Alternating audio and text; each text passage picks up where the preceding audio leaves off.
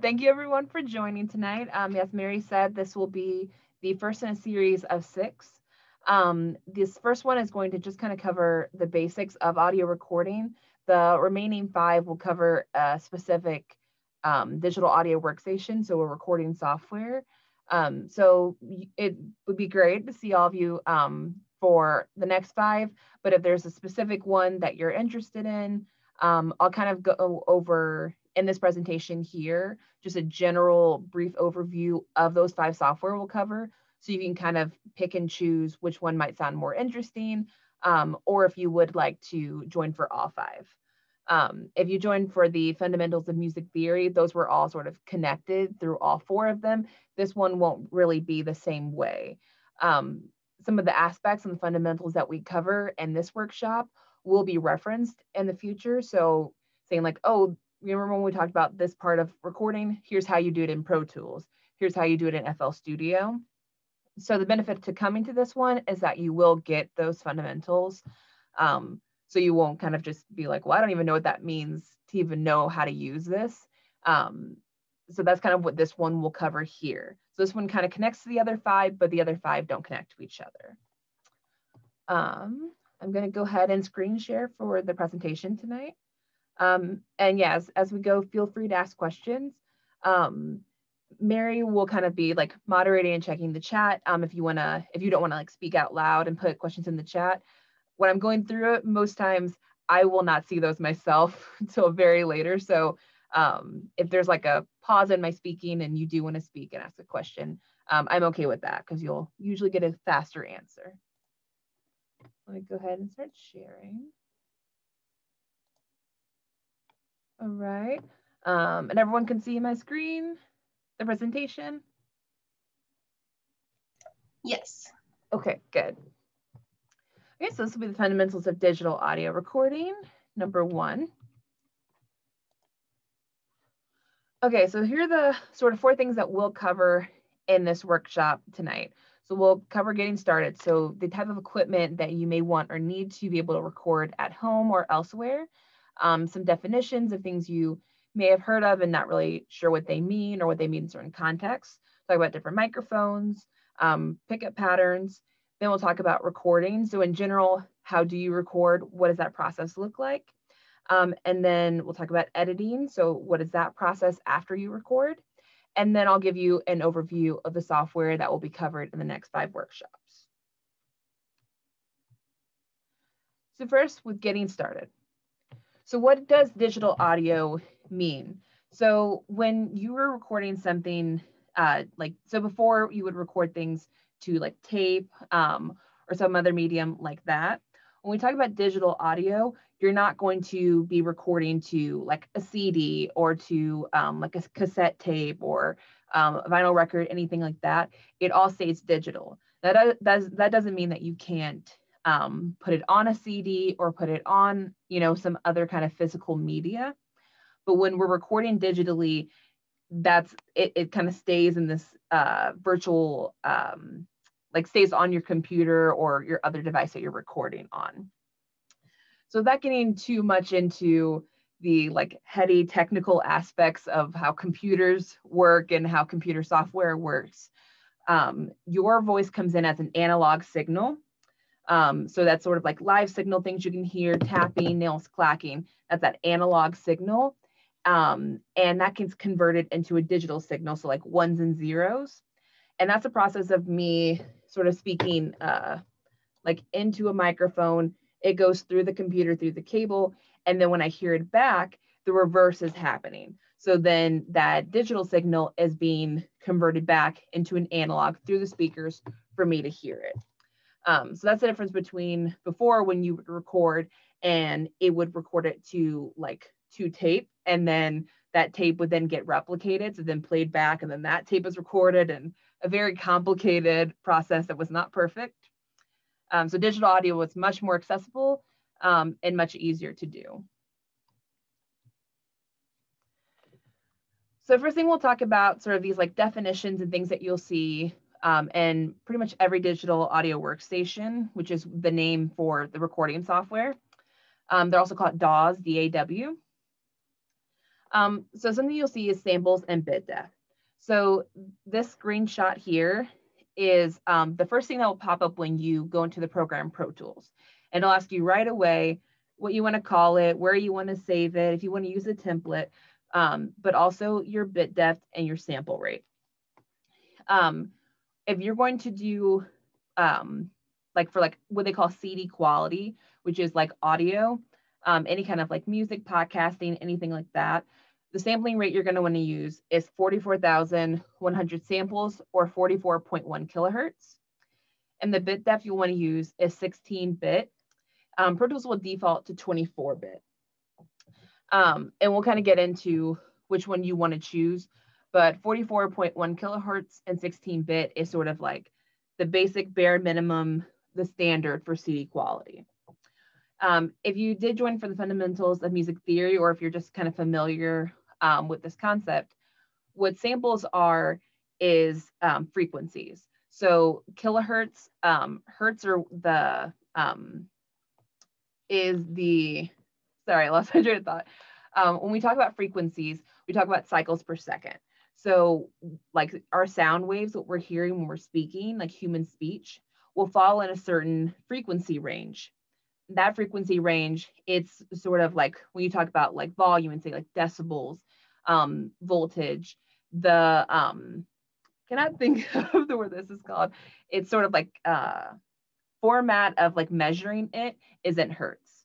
And then kilohertz is obviously in the thousands. So 44.1 kilohertz is the same thing as 44,100 samples. So if you were going to do something that was, say you were creating like an audio track or like for like a music video and you wanted to put that audio with like a DVD or Blu-ray, then you may want to do something a little bit higher, maybe like 48,000.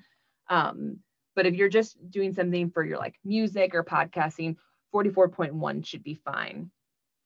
For your bit depth, if you were going to do DVDs or Blu-rays, you would want to use 24-bit. You would want to use something a little bit higher. Bit depth basically affects the signal to noise ratio, which we're going to talk about on the next couple of slides. But basically, the more bit depth you have, the less you'll get like audible noise in your recording.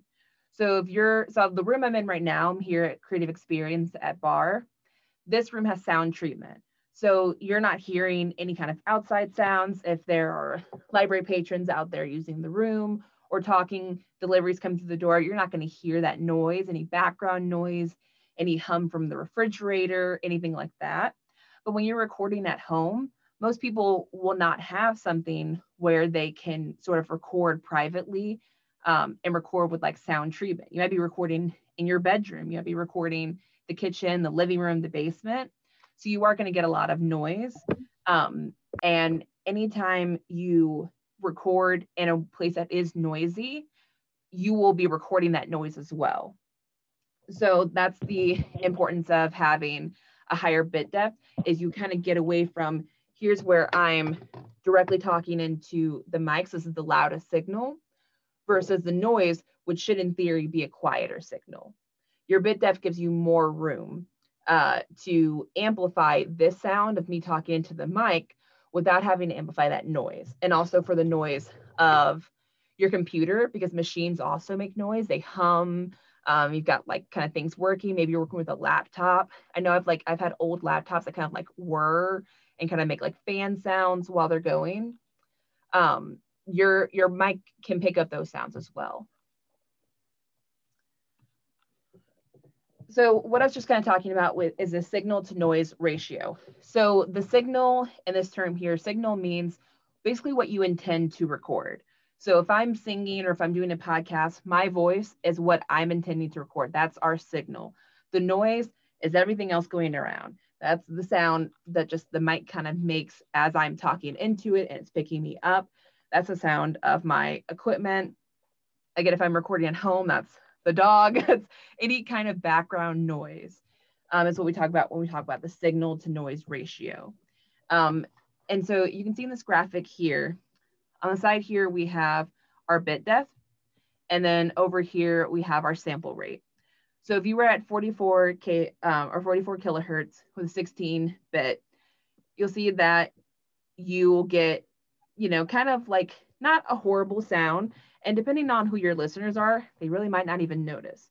But as you increase your sample rate and you increase your bit depth, you get a lot better resolution. You kind of get this sort of clear signal.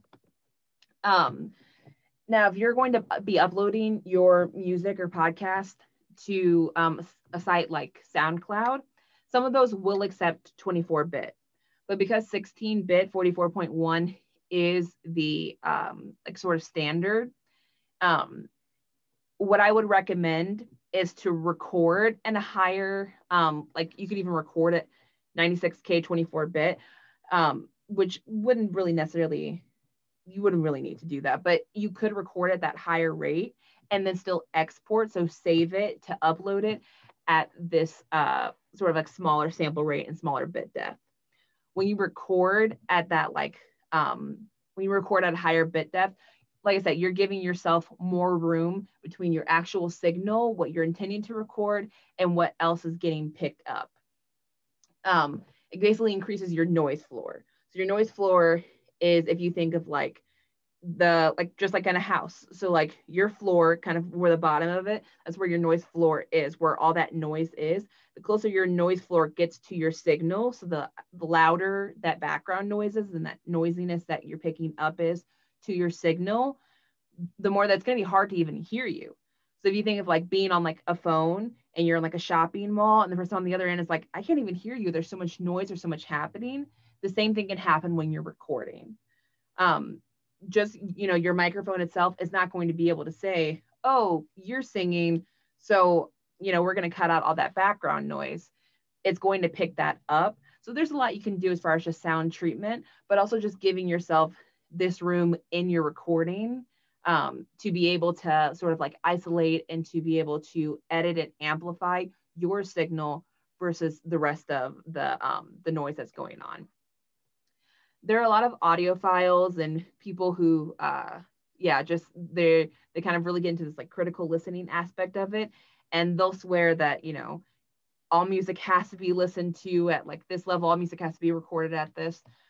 If you're listening to it, on like your cell phone or something like that, your cell phone, it doesn't matter what that was recorded at, it's not going to output that. It's just not capable of that. So you also have to think about your listeners. It might sound great to you at home in your like studio, in your great headphones, your great speakers, and you're like, oh, this is fantastic. And you get in your car and you're like, oh no, never mind. This does not sound as good as it did on my high quality kind of machine and my high quality equipment. So that's something to keep in mind, especially because when you see something this says high resolution, this takes up more space on your computer. So if you have finite space, and again, your consumers may not even be able to tell the difference between 24-bit to 16-bit, you're going to have to kind of weigh what would be the most convenient, or not the most convenient, but the most accessible for you. So if you have a computer that has very like little space, or you don't have a flash drive, maybe your flash drive is like 500 megabytes, this can take up quite a bit of space on your drive. But 24-bit, I do recommend recording at, because it gives you a lot more dynamic range. And that dynamic range is how loud and soft you can be without like clipping or without distortion. And again, without picking up all that noise. I know that this can be kind of a confusing topic, especially just to cover within 1 hour. So the biggest takeaway from here would be that I recommend recording at probably about here. There's like 44 kilohertz, 24-bit. And again, like in every software is going to at some point ask you or have a default of what they recommend recording at. So for Pro Tools, especially if you record here, we already have it set up for 44.1, 24-bit. You can record at 16-bit. Again, if you're recording at home, 16-bit is going to take up less space on your computer. It's going to be a smaller file than something that's 24-bit. If you're going to be making music, that's going to be added to like a DVD, Blu-ray, something like that, music videos, a score for maybe like a film you're working on, then you will need to have a higher sample rate and have a higher bit depth, because that is what is that standard quality for those mediums. But for our purposes and what we're talking about just recording a podcast or your music, your song, your album, 24, 44.1 is usually perfectly fine.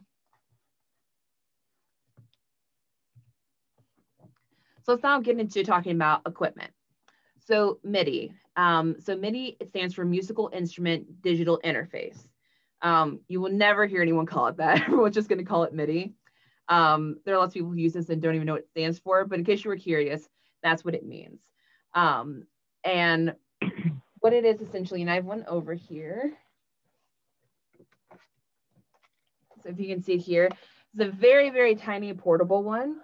But this is a MIDI keyboard, one of the ones that we have here at the library. And again, I'm over here at Bar. But Central also has them already on the pods over there, the computers, and as well in the recording room.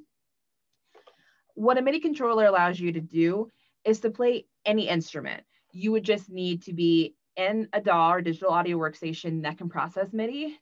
And at the end of the, when I'm going through all the different software, I'll let you know, this one can do MIDI, this one can't.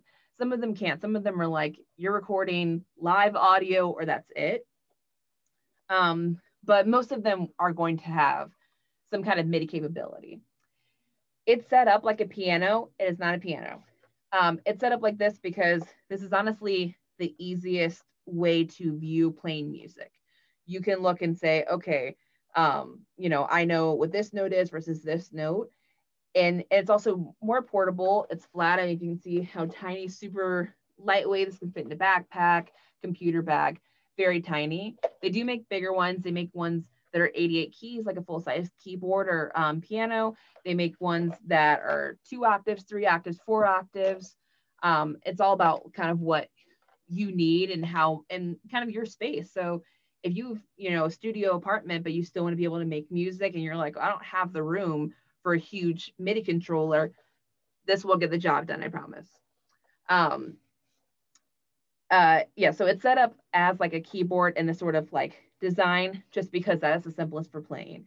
If you were, you know, they make like a MIDI guitar, that would be like impossible. There would be such a learning curve to something that complex, where you're like, oh, this is an E, but also way down here is an E, but it's different than this E.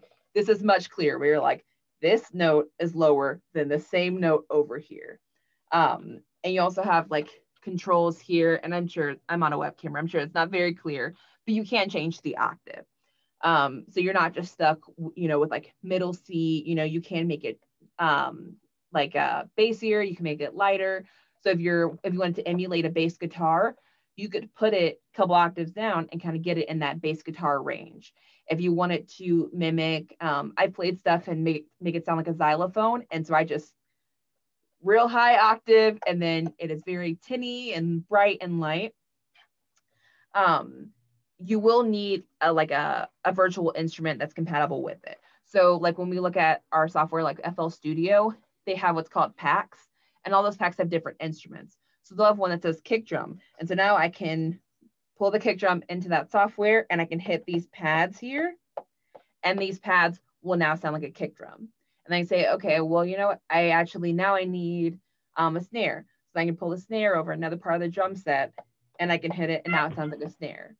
I can pull the next one over. Okay, you know, now this sounds like, I can make it sound like a piano if I would like to. But the takeaway is that this doesn't make any audio itself. It's all virtual. So I can press these keys all I want. I can even have this plugged in and press it. It will not do anything unless I'm in a software that can process MIDI and I have virtual instruments that I can use. Most of the DAWs, especially the ones that we'll look at, when you buy just the base version of them, they will have virtual instruments in there that you can use. And you can also buy virtual instruments. Like I know like Studio One will sell packs like, okay, I want a pack that has a bunch of sounds for Afro-Caribbean music. I want to really make something that sounds like a salsa song or reggaeton or something like that.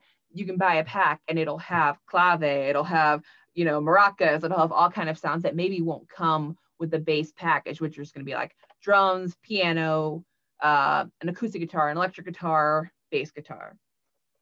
And they even make ones that will emulate specific instruments. So it'll be like, oh, this is, a Les Paul 1961, and it's emulating that sound.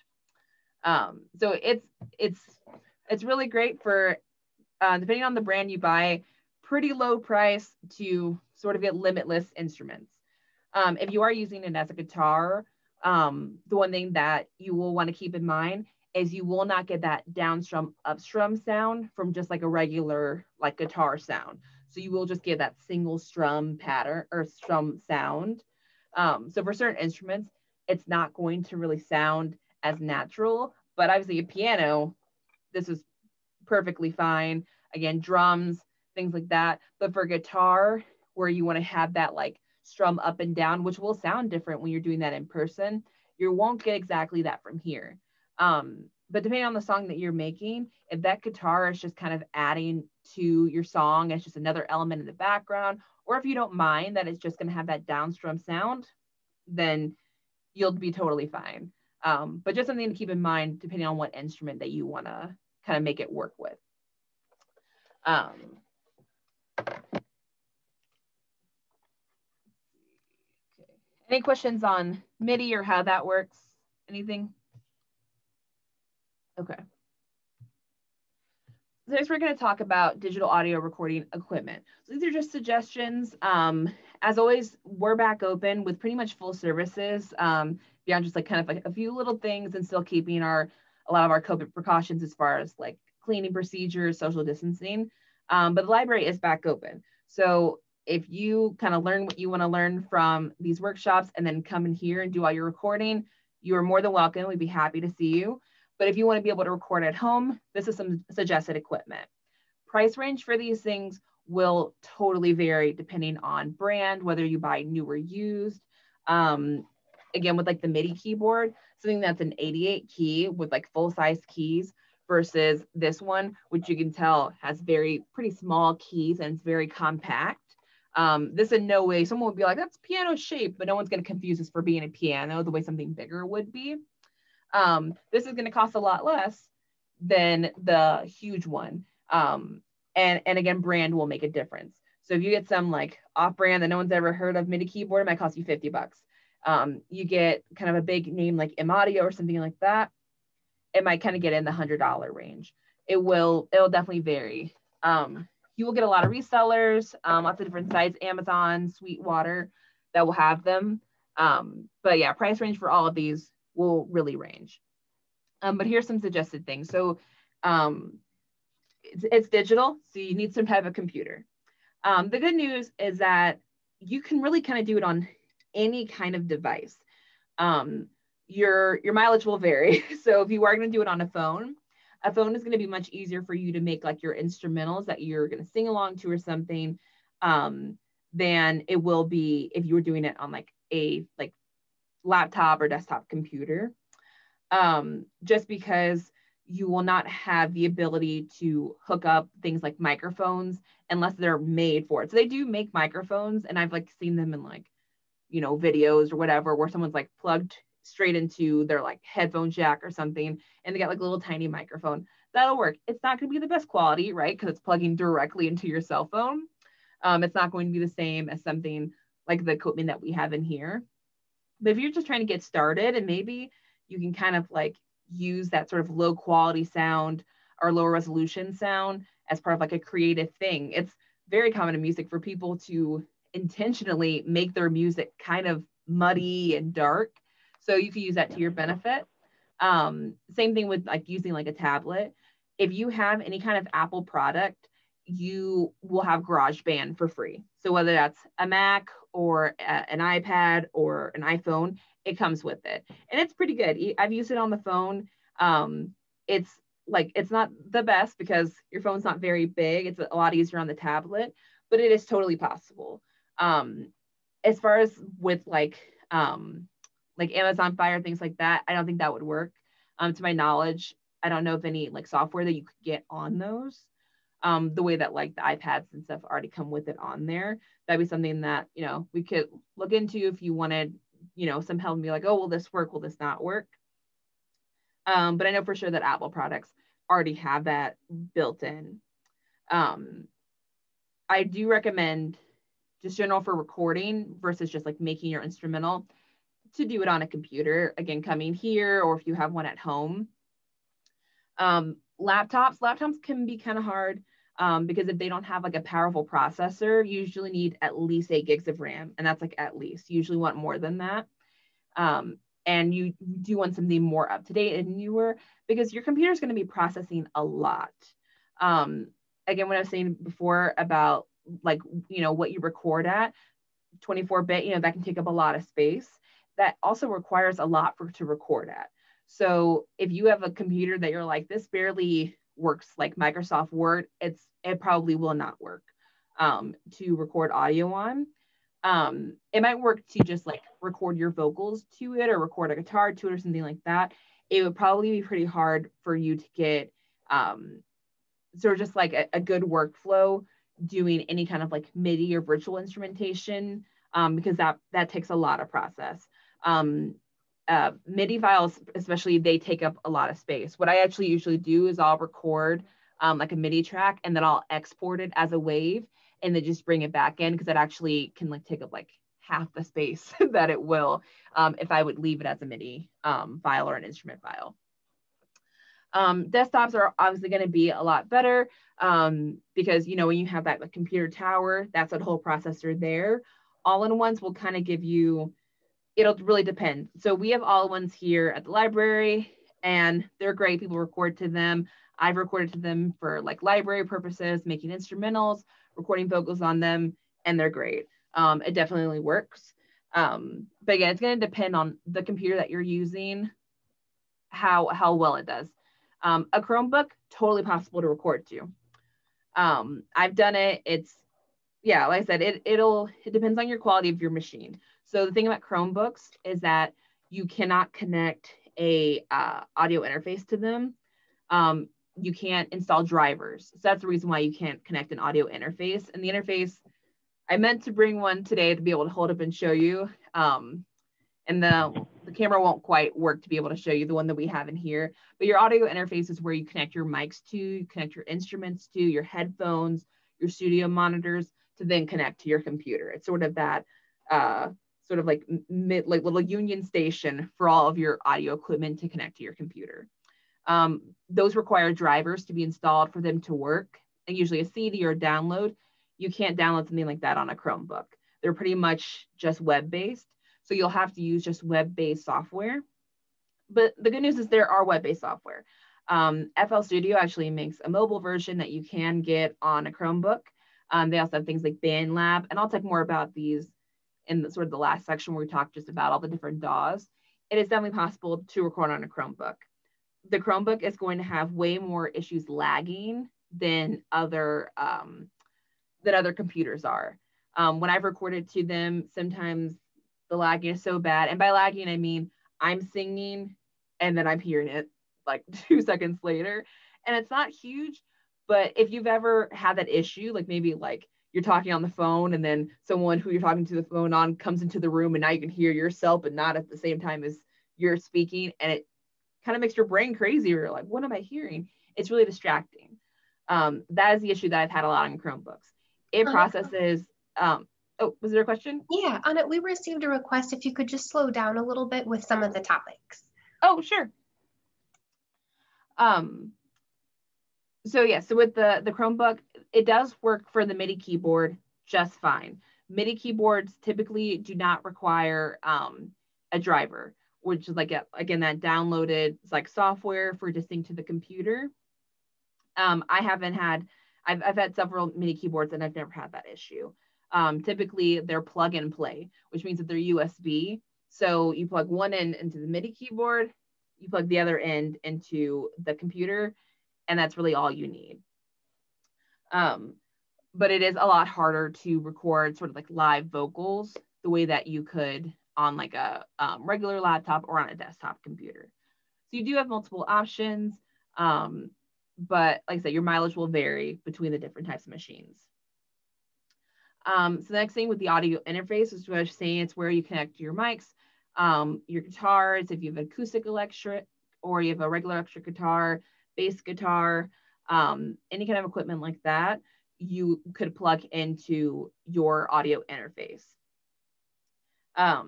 You don't need one to record. And we did get a question. Okay. Is an audio interface different from a regular docking station? Do your instruments or MIDI plug into the audio interface, and then the audio interface plugs into the computer? Yes. So the audio interface, and let me see if I can just kind of move this. And I don't think I can see. Oh, I can't see my video. Okay. So sorry, it's so weird doing it and then trying to look at the camera at the same time. Okay, so this machine here is an audio interface. So this one has several inputs. So I'll unplug with these microphones that we're not using here so you can see.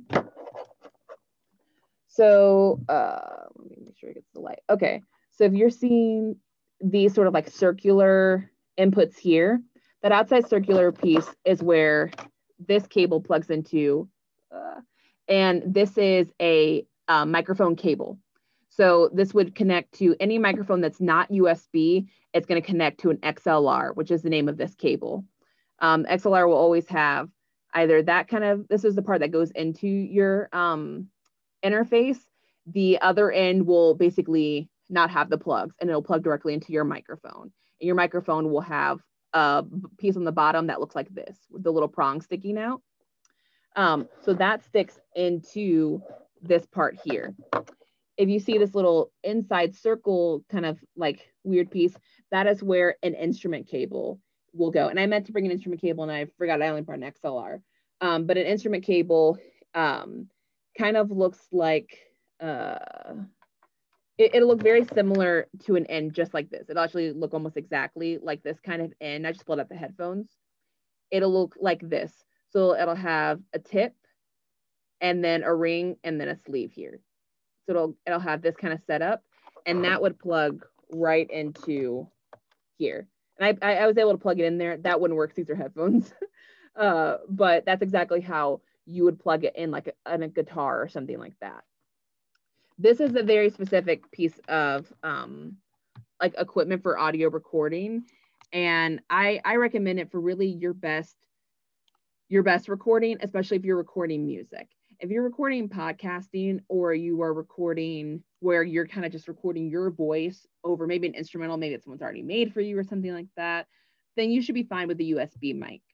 I don't care for USB mics as much as I do the XLR ones, because the sound levels, basically when I was talking about like, oh, your voice goes from analog to the digital and then digital back to analog, the USB cable does it at a much slower rate than the XLR cable does. So it's much slower, which means you get a lot more lagging. USB mic is the only kind of mic you can use with a Chromebook. And so in my experience, that's kind of why it's a little bit, you do get a lot of more lagging when you use those types of machines. But this also has over here the sound. So this is for like my headphones to adjust those levels, and then to adjust for my studio monitors, which are, if you see that yellow speaker here in the corner, those are studio monitors. Monitors is when you refer to like speakers, like audio speakers are called monitors. And this is right here. These are, the brand is KRK. And we have 2 of them. So those connect into the back of this machine, and then your headphones connect to the front, your microphones to the front, as well as if you were plugging any instruments in. And then you also have gain controls here as well for each microphone. And I'll talk about gain in a second. So you have a lot more controls, and it's a lot more like precise for recording and connecting your equipment.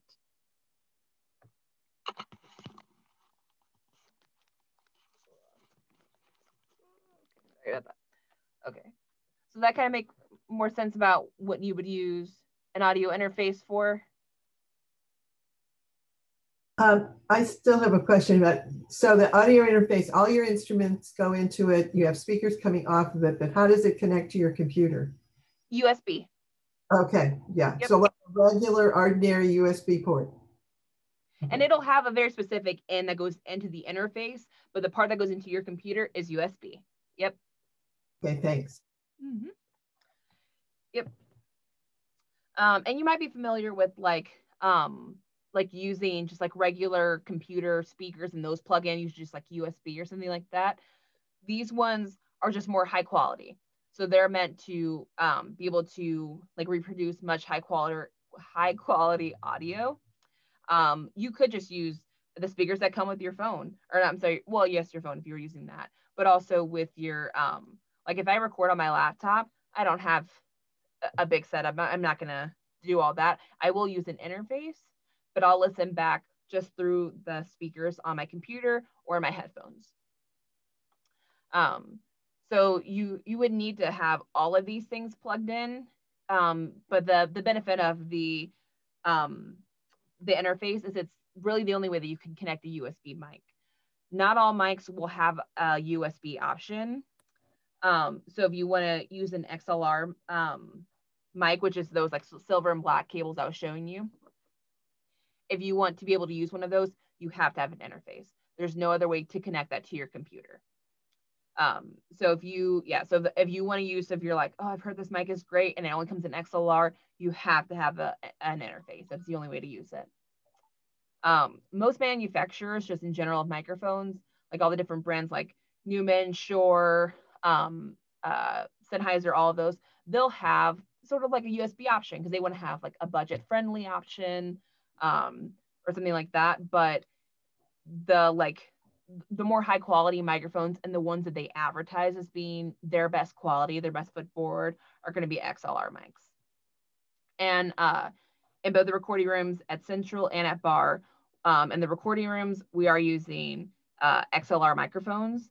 At Central, we have the USB versions of the Yetis and we have the XLR versions of the Yetis on the pods and then in the recording room. So you can kind of use both.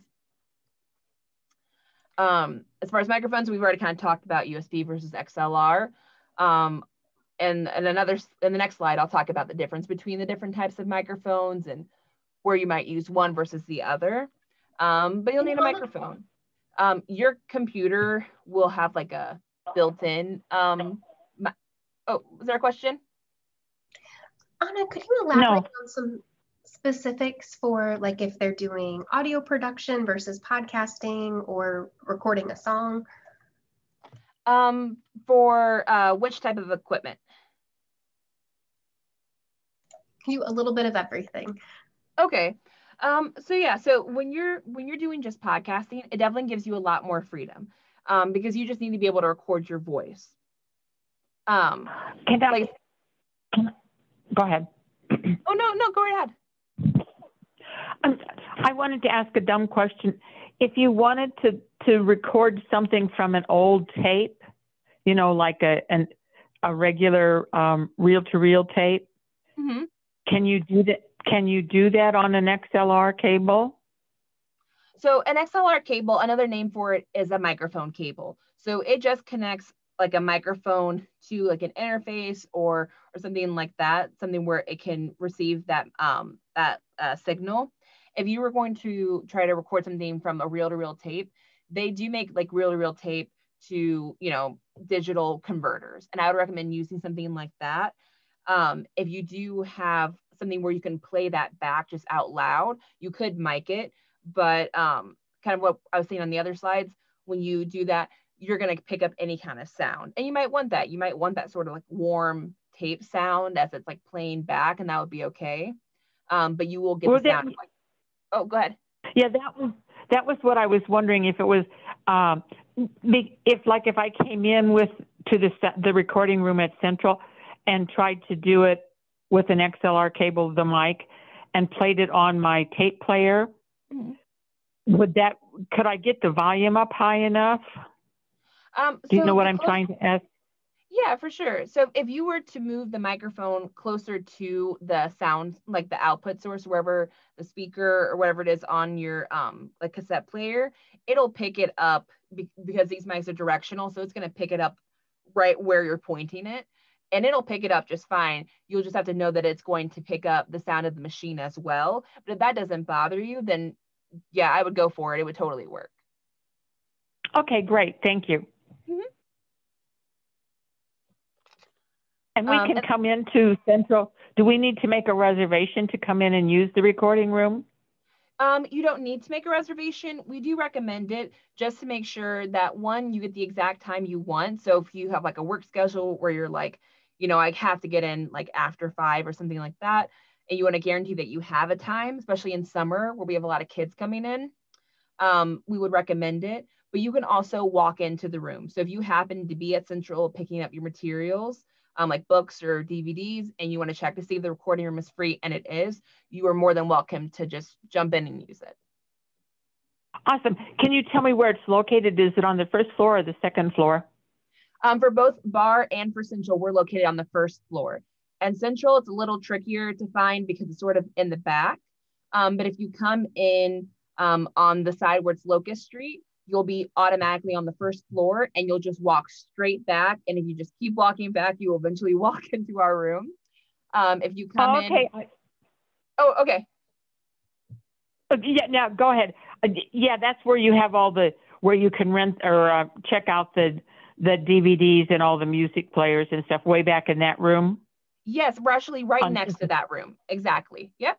Mm-hmm. Okay. Thank you. Absolutely. Okay. So podcasting versus like recording music. So yes, when you record for podcasting, it's a little bit simpler because you're just going to be recording your voice, right? So you don't have these kind of extra elements that we might talk about today about, balancing a recording and, different, your guitar and your drums and all of that, or even with like the MIDI recording that like music. So you definitely get a lot more freedom. If if all you have is like a tablet or something and you wanted to get that mic that plugs just right into it and use it, that would probably be good enough quality for a podcast. The danger of doing that for music is, like I said, it's going to be noisier. It's going to be a muddier recording because that's a lower quality microphone. So as far as what machine you would want to use for podcasting, you do get a little bit more freedom that way. But your quality of microphones that you can use to pick up will vary between being able to use a Chromebook or being able to use your phone. The USB Yetis do work on the Chromebook, no problem as far as connectivity. It's just that lagging.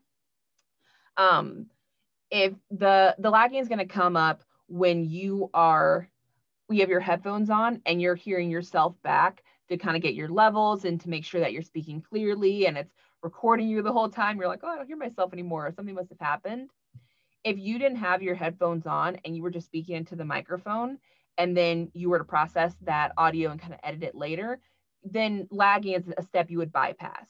That's not something you want to do when you're recording music because you want to be on time and you want to be on beat and you want to be in key. So you need to be able to hear that audio track in the background, that instrumental track. So you'll need your headphones on, but you'll have that lagging issue more often than not.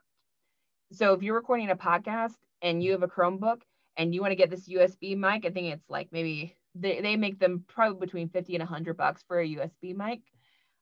You'd be ready to go. You would just kind of want to know that, oh, okay, I might have lagging, so maybe I can't hear myself while I'm recording. You still will be able to see your levels on the computer and the software. And that's something we'll talk about when we go through the different software.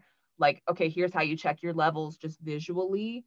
Even if you're like, well, I don't think I'm that loud, and the meter's telling you, no, you're very loud, you'll be able to see that difference.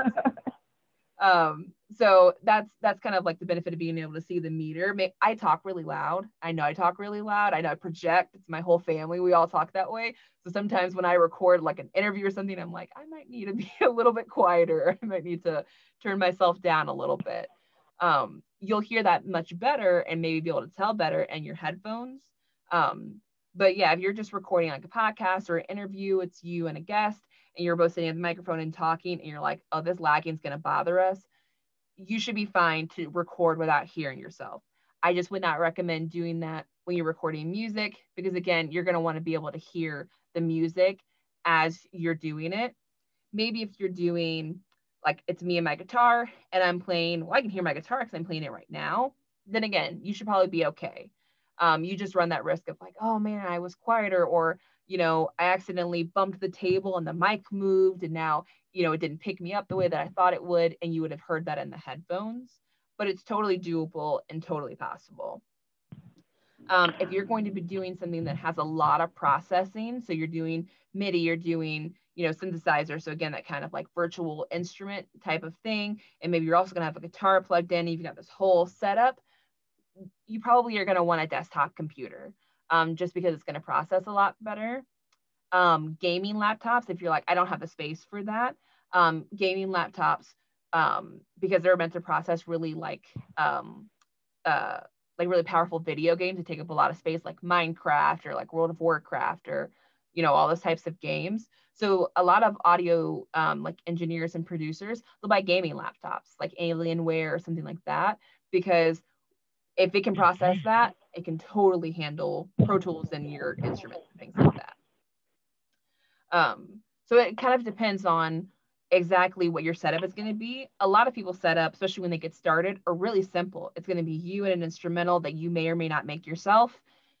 You could totally just have a very simple setup, your Chromebook or your laptop or your phone, and just one simple USB microphone. But once you get more into it, especially once you kind of develop that critical ear and being able to hear the differences in quality, then it might benefit to be able to have higher quality equipment. And to do that, you'll need a higher quality computer. Or you can just come here where we already have it for you. And with audio interfaces, there are a wide variety of them. Again, it's going to depend on what your setup is. So you can get ones that have just one input, where it's just, you can plug a mic in and then maybe plug an instrument in, or you can plug in 4, or you can plug in 16, or you can have a whole channel rack. It's going to depend on what you're doing. If you know that it's only ever going to be maybe you and the guitar, maybe you only need one that has 2 inputs. If you know that like it may be you and 4 friends doing a podcast and you all want your individual microphones, and maybe you're going to record a band, you're going to need individual inputs for all of those microphones or all those instruments. So it's something to keep in mind. The smaller and less inputs, the cheaper the price. Obviously, the more inputs, it's going to cost more. The good thing about an audio interface is that most audio interfaces are going to have a built-in preamp, which means you can use any microphone because it's automatically going to bring the microphone level to line level, which is what you need to record. So the audio interface kind of does that for you. You can buy external preamps, which will it's another stage of amplifying your signal. It's not usually necessary when you're doing sort of simpler recordings. Again, you and the guitar, or just your voice, or just podcasting. And it'll depend on your microphone. So we have like pretty quiet microphones here at Bar. So they do need a little bit more like gain on our interface. At Central, those microphones over there, they don't really need it because they have gain right on the microphone itself. So those are kind of like factors you want to think like, okay, do I want to have to get this and this and this? Well, maybe I'll get a microphone that'll kind of already do this. Maybe I'll get an interface that already does this process for me. And as far as cables, if you are going to connect studio monitors to whether it's your laptop or your desktop computer, and you're going to connect them to the interface, you will need speaker cables. Speaker cables will look a lot like the XLR cables, and they will be designated. Like if you go to Guitar Center, they'll be able to be like, oh, those are what those are used for. You'll need an XLR for your mics. You'll need an instrument cable for your instruments. And those are only going to be instruments that will be plugging in. So your acoustic guitar does not need an instrument cable. Your acoustic electric, yes. Your electric guitar, yes. Your bass guitar, yes. Your electric violin, yes. Your guitar, yes. We'll kind of need all of those things. So depending on what you're recording. Another thing that I did not put on here, but it's really important. And let me actually change my camera to show you guys over here if I can do that. Okay, so here I have like a couple different instruments if you're looking, or not instruments, but different pieces of equipment. So this here is again the XLR. So you have the tip that's going to have the like prongs and then just the flat one where these would, plug into each other. You see like that.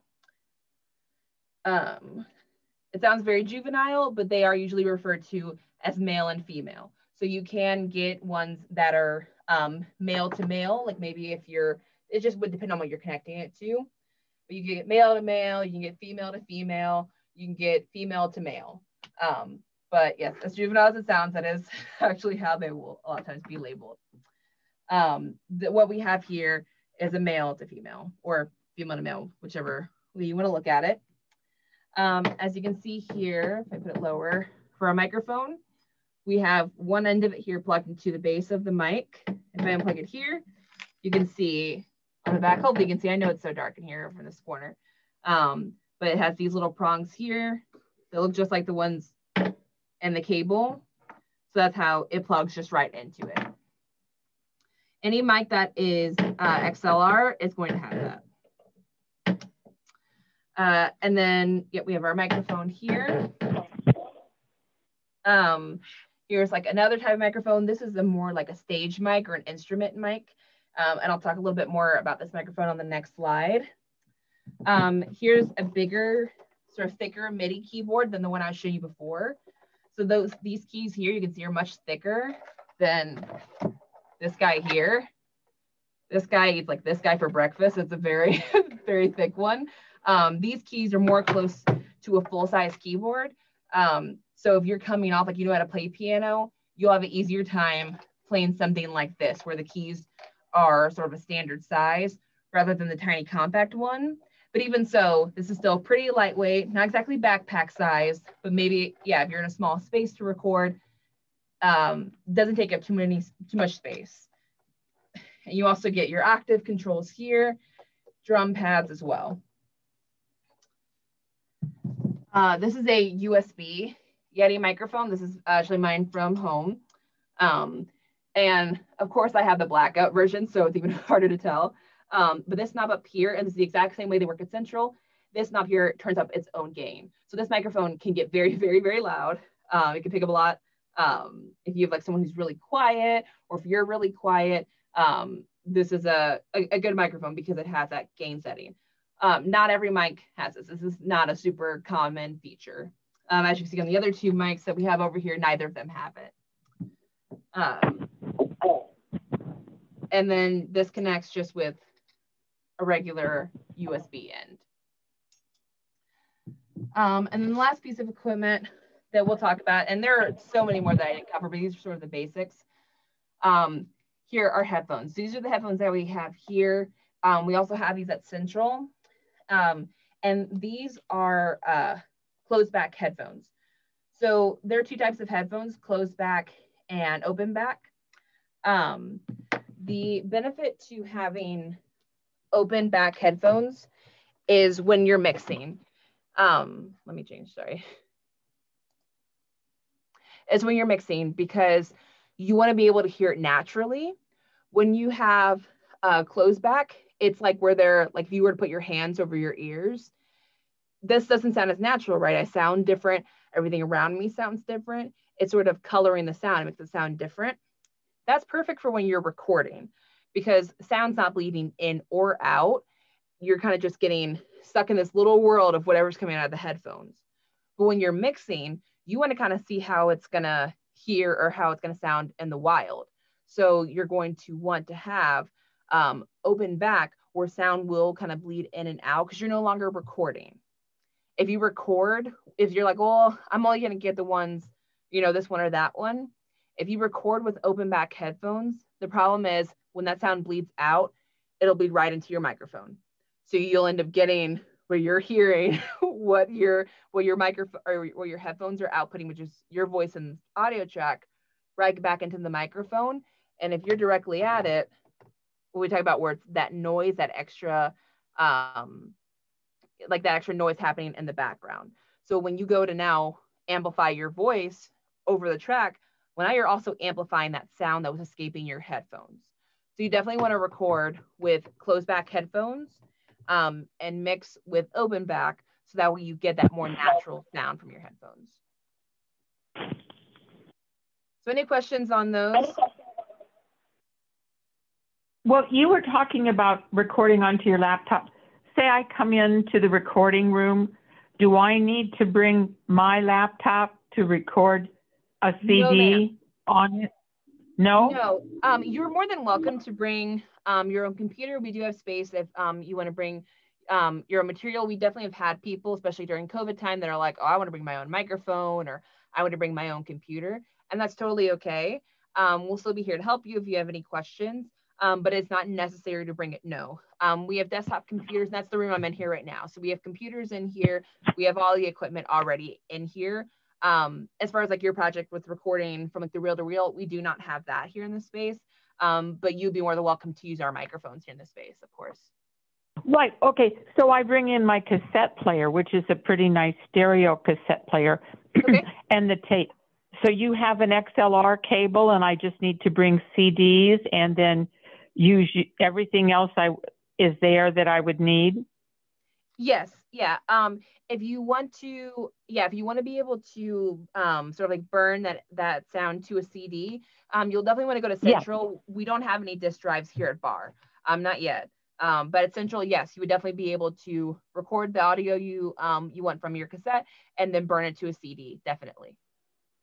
Yeah, that's what I want to do. So it would be better to go to Central, and I just would bring my cassette player with the cassette, of course, and then CDs to record on. Yes. Yep. That's all you would need. We would have everything else for you. And the XLR cable would be the best to use because it doesn't lag, and there's not a lot of machine noise on my cassette player because so it should come out pretty well. In other words, I want the CD to be loud enough that I could put it in my car and play it. Sure. Yeah. So like I said, if you record, you wouldn't want to just like start playing it and recording from it. You'd want to position the microphone where it's facing wherever the speaker is. So like I know in a lot of like ones I've seen before, the speaker's like on top of the machine, sometimes it's on the side. You'd want to place them or position the mic where it's pointing like right at it. So like again, using this microphone here as an example, here's the microphone. If I'm this end here is where the where the mic picks up. So it doesn't pick up from the side, it picks up here from the front. I would want to point the microphone right at where the speakers are of the cassette player, and then you will get a perfect volume of recording. Oh, okay, great. So it's stereo, so it has a speaker on each end. It's kind of oval shaped, and it has speakers on each end. So I would want to put the mic right in the center, probably, of the front of the player. And then if I turn the volume all the way up, will that enhance the volume on the CD that I'm burning? I would, so I would, your machine, the cassette player that you're playing off of, I would have that at full volume. And that way the mic you wouldn't have to like later in the software, increase the volume. That volume should be more than enough. Okay. And then for, the mic, then you shouldn't really need to add any amplitude to the mic itself, especially because you'll be recording so close. You don't want to record too close, and whoever's in the room, they can kind of help you and be like, okay, here's how you should position it, because you don't want it too close, because then it could be too loud. But I would recommend, oh, go ahead. Okay. I was wondering about feedback. If you had it too close, would you get feedback or not? Or does it adjust for that? Is that what you were telling us? It shouldn't give you feedback unless it shouldn't give you feedback unless it's also like in record mode or something like that. You shouldn't get feedback, but what you can get is clipping where it'll sound distorted. So that's the danger of having it too close and too loud. Okay. And the MIDI, what you were talking about, if I wanted to record off of a computer or a laptop, say there's a site called HymnSite that has hymns playing on MIDI, and I wanted to record that on a CD or burn it. Is that possible to do in the recording room as well? You have computers in there, so do you know what I'm asking? So if that website has like a way for you to download those like sounds, then you would definitely be able to burn them to a CD. We don't have like a setup for you to be able to record audio that's just playing off the computer. You wouldn't want to do that, because that is how you'll get feedback. Oh, okay. Okay, I got it. And we did have Thank you so much. What type of CDs do I need to record at Central? CDRW. That means rewritable. Yep, that's what you want. So that way you can burn onto it. Yep, so CDRW. You want to make sure that you don't get like DVDs, like DVD-RW, those are usually right in the same spot. DVD-RW would be if you were doing video. So you definitely just want to get CDRW. CDRW, that's the one you can record on, right? Yes. Yep. Okay. And it should say rewritable on the package. That's what you want. Right. I think I got it. Okay. Thanks, whoever asked that question. Awesome. Okay. So, so we'll move on. If everyone's good here, we'll move on to the next slide where we'll talk about the different types of microphones. And if you have any questions that you think of later while we're going, no worries, feel free to still ask. Okay, so different. Oh, go right ahead. Oh no, the next meeting is next Thursday at 5:30. That one will not be at 5:30. That one will be at 6. Oh, okay. And will they be at 6 then from then on? Yes. Yeah, this one is just a lot more information, so we didn't want to have to try to cram it into an hour. And it's looking like we may not finish anyway, which is okay. Because they said we have a lot, 5 more weeks to cover stuff. So, but yeah, the other ones will start at 6. Okay, great. And will we use the same meeting number and passcode, or will you send one each week? I will send one each week. Yep, there'll be different different meetings. And I'll say in the subject line, just so you can keep track of all of them, I'll say in the subject line, this is for this meeting for this week. Okay. Awesome, thank you. Thank you. Real, you speak clearly, you speak well, and it's very informative. Thank you. Thank you, I appreciate that. Okay, so let's talk about the types of microphones. It looks like we have a question. Where I send for the other classes. On our website, so slpl.org, and on our homepage, you will see where it says virtual events. And when you see that, if you can filter by creative experience, and I'll put that in. I can put it in the chat. Okay, but we're signed up. We don't have to sign up each week, do we? Yes, you do want to sign up each week. That's the only way you get on that list to be emailed. Oh, okay. That's good, because I thought I was signed up for all the rest of them. Okay. No, that's totally okay. Yep, that happens. I think she meant, do you have to every week sign up for the next one? But you can go out there and sign up for all 6 of the classes at one time. Yes, you can. Yep, you just want to make sure you're signed up for all of them. Yep. So you don't have to sign up again, right? Am I correct? Yes.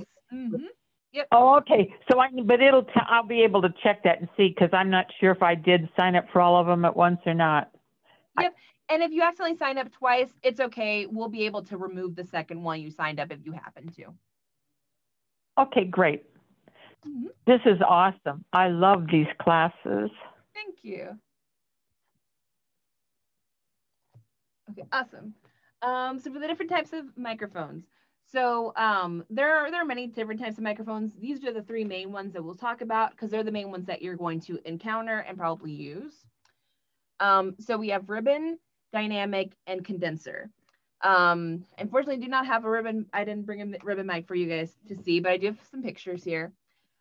So a ribbon mic, it's named that because it has a very, very thin, like thinner than a single piece of human hair, very thin metal ribbon that's just floating between 2 magnets.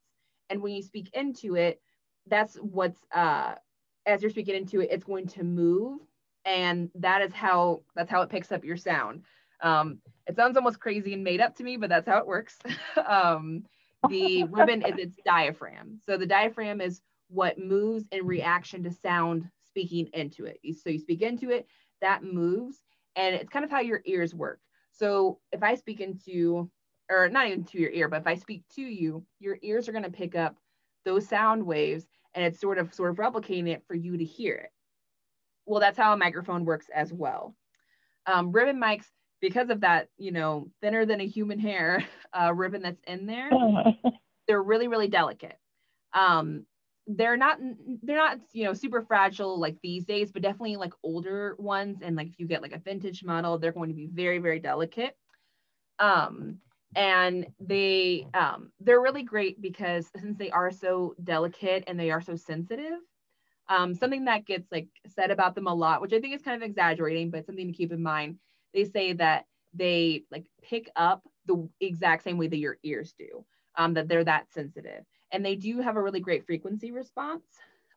They kind of can pick up the full like 20 hertz to 20 kilohertz that human hearing is like able to hear, which is different than a lot of microphones. So ribbons are great for that reason. They're definitely better for a studio microphone versus you taking this one out on the road. You can find ones, especially like newer ones that are made, that will say like, oh, this one's great for stage. But typically you would want to use this one in like a studio recording like setting. Just because they are kind of like fragile, kind of like easier to damage. But they do pick up like a really great sound. So they would be great for recording something like a choir, like multiple voices recording, or acoustic guitar, something like that. They would pick up those sounds very naturally. So if you're someone where when you're singing into the microphone, you kind of want the microphone to make you sound your absolute best, this might not be the microphone because it's not super flattering. It's going to sound exactly how it sounds kind of when it's inputted. But that means that it's great for instruments. So that means that you're playing your guitar and it's going to, how it sounds to you when you're playing it, your microphone's going to pick it up that same way. So it's a great microphone for instruments. I would find it a little bit too delicate to record like something like drums, which would be very, very loud, but really, really great for vocals. The other thing about ribbon mics is that they're usually built to be bidirectional, which means that they pick up in the front and in the back, but they don't pick up on the sides. So that's why they like, especially like if you would go back and look at like old episodes of like talk shows, and probably even still now, the microphone that they use is usually a ribbon mic. And it's bidirectional. And like I said, it picks up how you sound. So it's really great for an interview. So like if you're thinking podcasting, a ribbon mic would be great. You're not going to be super loud when you're recording, just be on like your natural voice, and you'll come through the way that you sound. They're also really great for anything where you're worried about proximity effect. So proximity effect happens when you get really, really close to a microphone, you sound bassier. So again, think of when you're on the phone, you know, you're like whispering about something and you get really close, your voice will sound deeper than if you're holding it further away. And if you think like, you know, radio announcers like Monster Truck or something, they're going to really lean into that microphone and now they sound like Barry White because they've leaned in and it's really, really deep and bassy. That's called the proximity effect. So it's kind of what it sounds like. The closer in proximity you are to the microphone, the more that the low end of your voice or any kind of instrument is going to be amplified. You're going to get more low end. Ribbon mics are great for that because they are not as sensitive to the proximity effect as the like dynamic and condenser mics would be. So that's something to think about too. Whatever you're miking, or maybe for your voice yourself, if you're like, okay, well, maybe I do want to kind of get a little bit closer to it, or I want to make something very close, or I have something that has a lot of low end to it, that's not going to add those low ends to it. And the sound that produces from ribbon mics are usually really easy to EQ. So then with dynamic mics, so a ribbon mic is a type of dynamic mic. They're usually, the distinction is usually made.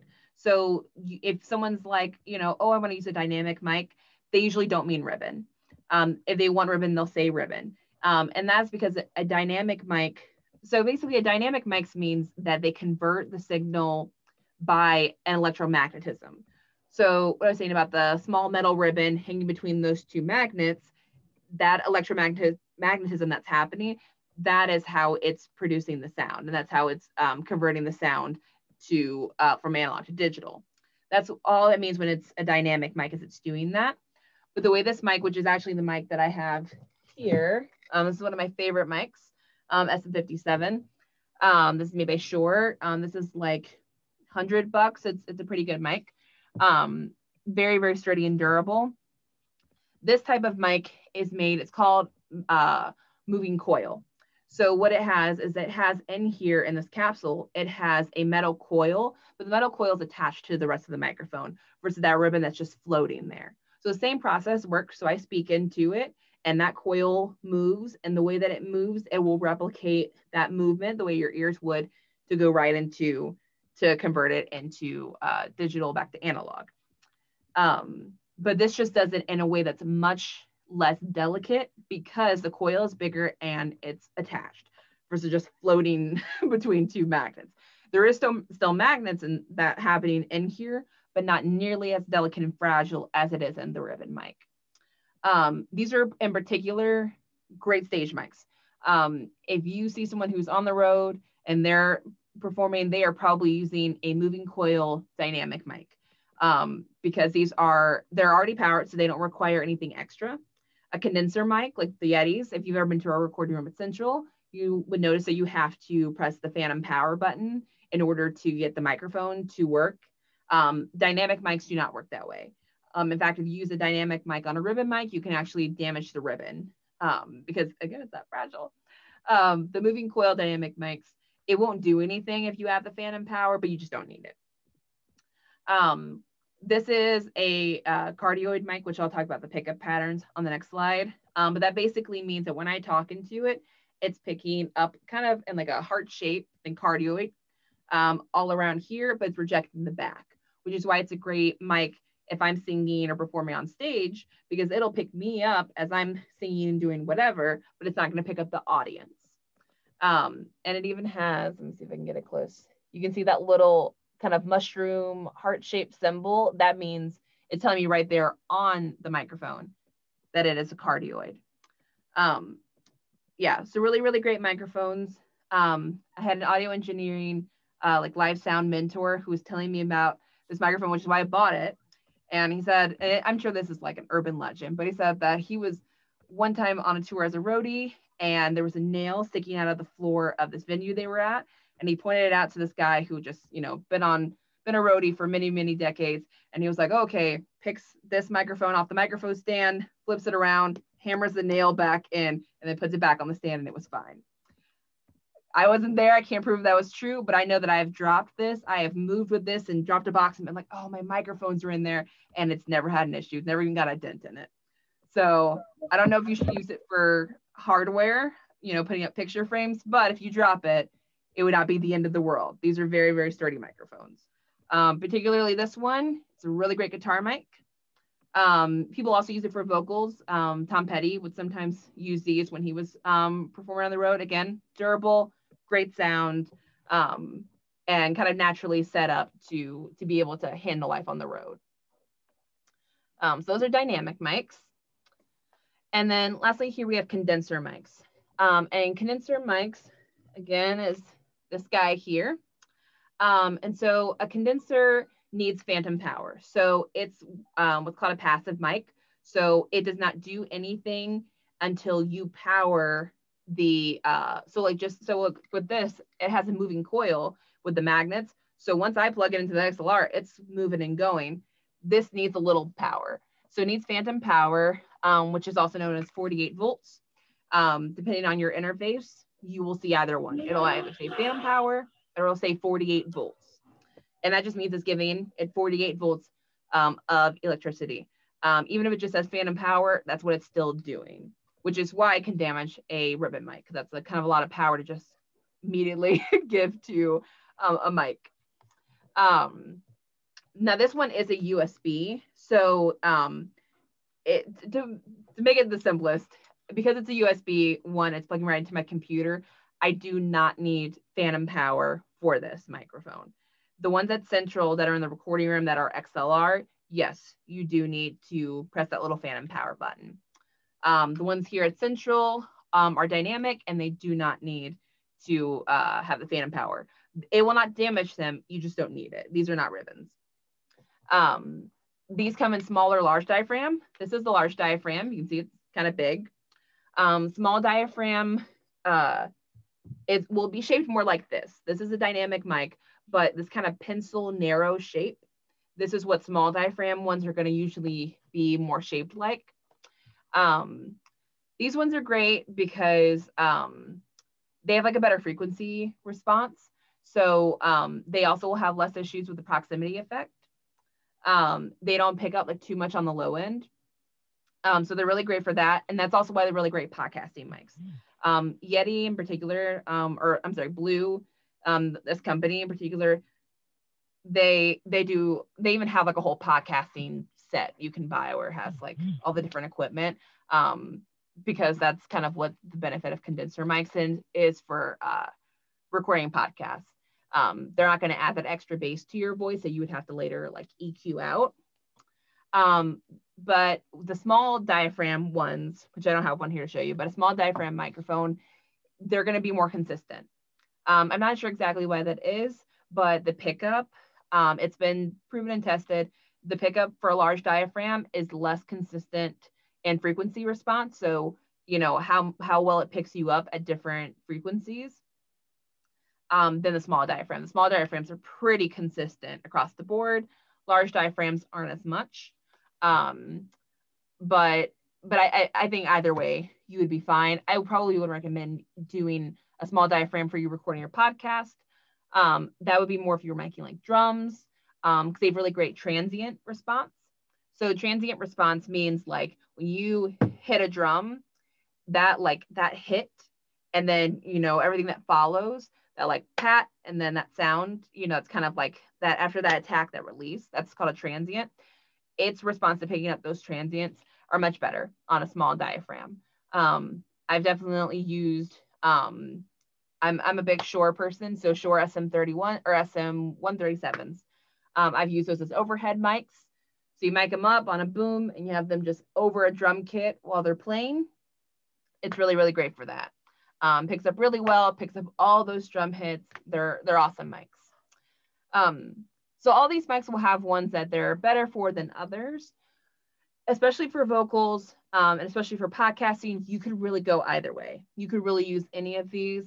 I've sung into this as well as use it to mic my guitar, and I feel like I've gotten great results out of it both ways.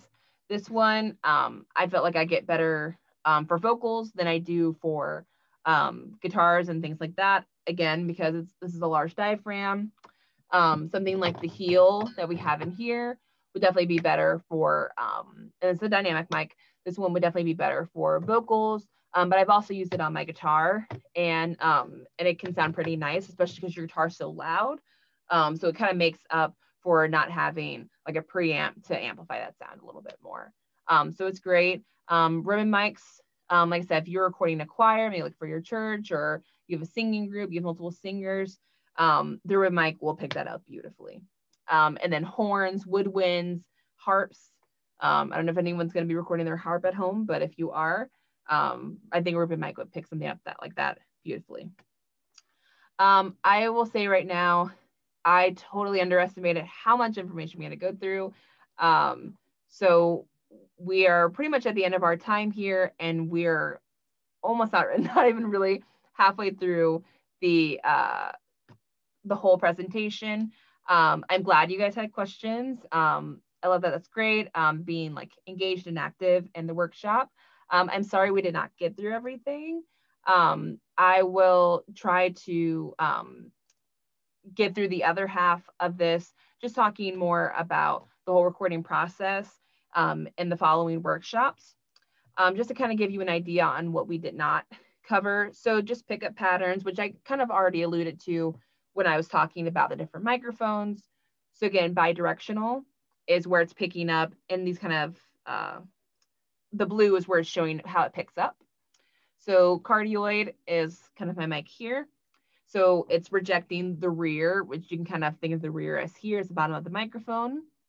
Omni is where it's picking up all around.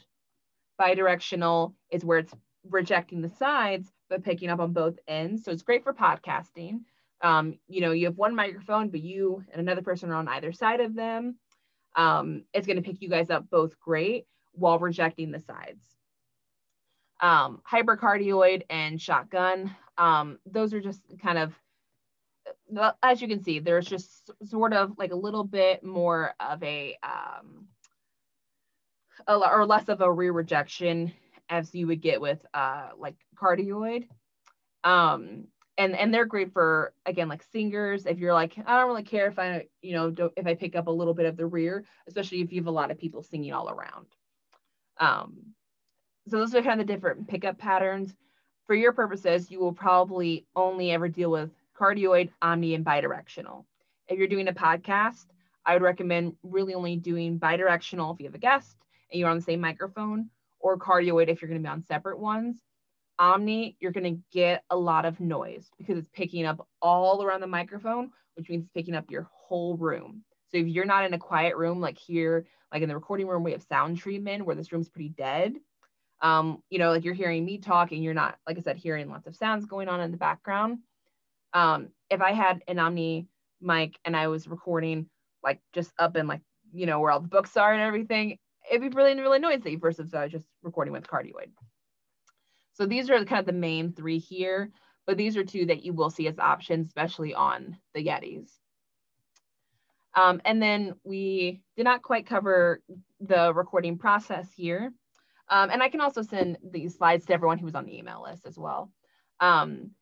It's okay that we didn't quite get through these slides here about microphone placement and everything, because we are going to go through these things as we go through each software.